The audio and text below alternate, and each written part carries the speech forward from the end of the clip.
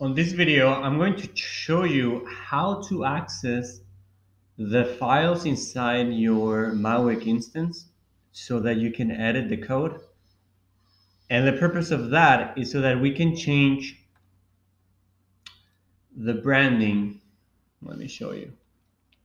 So that we can change the Mautic branding to our own.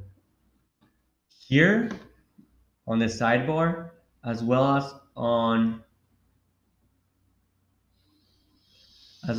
this logo right here on the login page.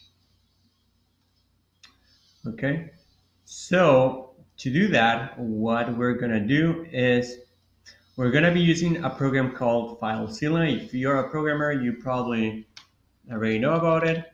If you're not, then just Google FileZilla, download it. There's gonna be a version for Windows, a version for Mac, a version for Linux, so you can use it regardless of your computer operating system. Okay, so once you have downloaded and opened FileZilla, you're going to have to set it up so that you can access your server. So you go to Edit and Preferences, and then you go to SFTP. And here you have to add your key file. So you have to look for it wherever you have it saved. I know where mine is. To make sure, sometimes here it sorts them by PEM or PKK or something like that files. So just make sure that it's a PEM file. Okay, so open. Okay. Now you have to add a new site. We're going to make it well-rounded cafe. This is going to be your own, so don't type this exactly as I am. You can actually name this whatever you want. I just like to name it with the subdomain and domain name of the site that I'm creating the login for. Okay, seems that like it didn't well-grounded cafe at rvip.club.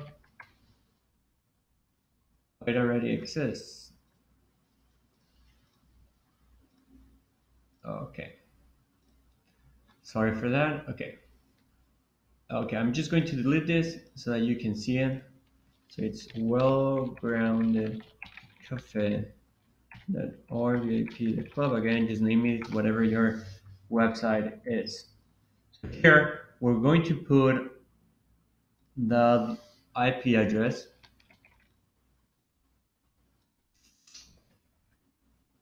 No HTTP, so delete that. So that's the IP address, and then change the protocol to SFTP. Logon type key file. User Bitnami. If you're using Bitnami, then it's going to be Bitnami. If you're not using Bitnami, then it's probably going to be EC2. So if you're not using Bitnami, it's probably going to be EC2 user. But we're using Bitnami, so it's Bitnami. Okay, so download restaurant, and here is the key again. Here's what I was telling you earlier about the PBK files. So here it seems that it's not finding the file, but it's actually because it's just sorting it. So just make sure that whatever operating system doesn't sort by only PPK files. So just look for all files, select your key, and you should be able to connect.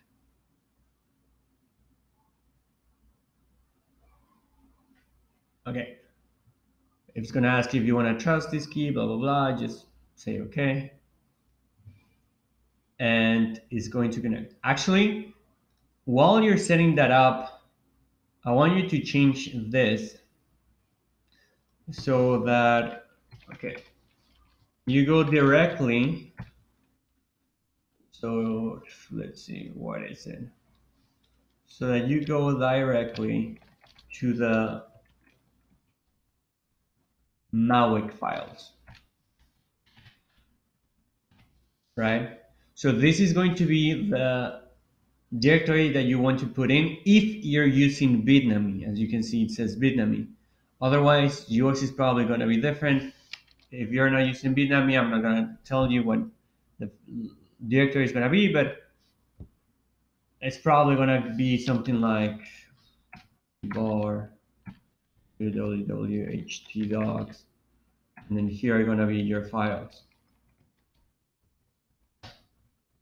But we're using Bitnami, so we're going to put it like that.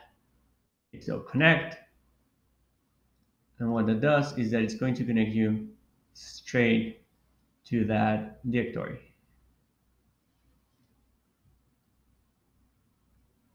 Why did it do that?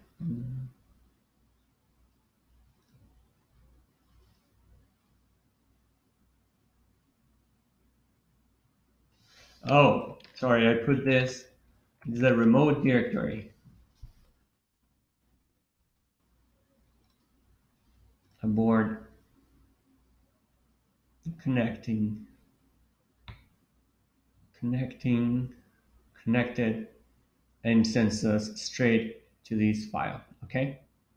So once you're here, what I want to show you is that if you're using Bitnami, then you're not going to be able to straight away edit the files because the files are going to be let me show you. So we're adding this comment, and I'm going to try to save the file. I'm going to close the file. Starting to upload. So let's wait for it to supposedly upload. And I want to show you the error that we're going to get because Bitnami is protecting the files from this username that we're using to connect to the instance. Maybe that sounds a little bit confusing, but I'm going to show you how to actually be able to edit your files. And this only applies if you're using Bitnami. It's taking, okay, file transfer. Okay, file transferred, but okay.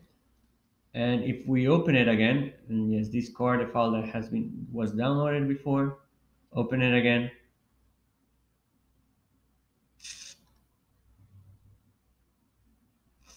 So it did save it.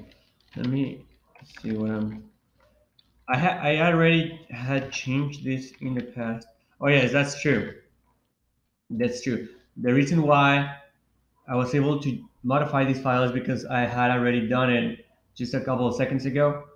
I did this before creating the video, so it is already set up to be able to modify the files. But what you want to do, but if you try to do this on your own, you're gonna see that when you open the file, whatever edit that you made before, it's not gonna be saved.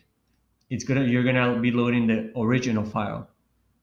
So to be able to load that and to modify your files, what you want to do is navigate to this part of your instance. So let's see. Use this command.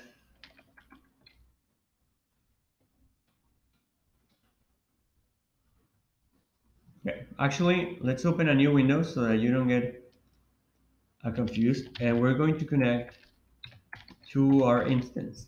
Again, to connect to your instance, SSH.I, and then you put in your file, drag it, and then bitnami add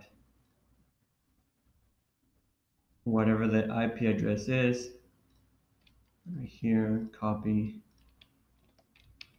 paste, no HTTP. Okay.